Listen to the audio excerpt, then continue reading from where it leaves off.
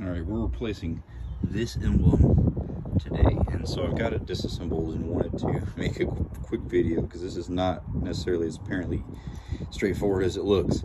Anyway, so you have to remove this piece. There are 10 of these clips. You have to pop this top part out, and then you pop the other part out. They go basically right here throughout that whole grill. You'll reinstall it the same way. There's 4 10mm bolts like this.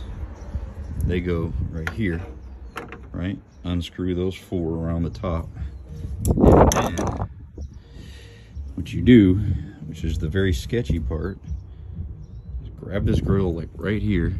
I use 2 hands, and you yank the crap at it. I'm talking yank it. It's got some clips back here. You have to kind of detach it from the top here, and then it'll pop right out. It's got these clips right here, retaining clips. It's got at least 1, 2 here.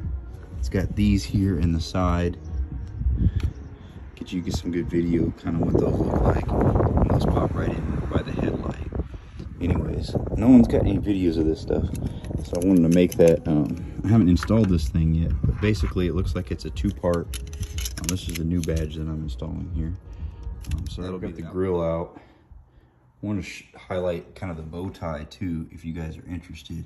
It's just these 2 clips right here on the bow tie, but FYI, you can just pop that out from the front. You don't have to remove the grill to do that.